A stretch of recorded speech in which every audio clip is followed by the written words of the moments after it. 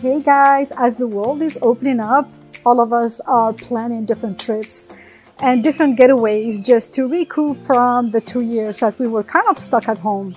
I'm going to be sharing with you my experience of my trip, or how I planned my trip to Turkey, Istanbul, Turkey.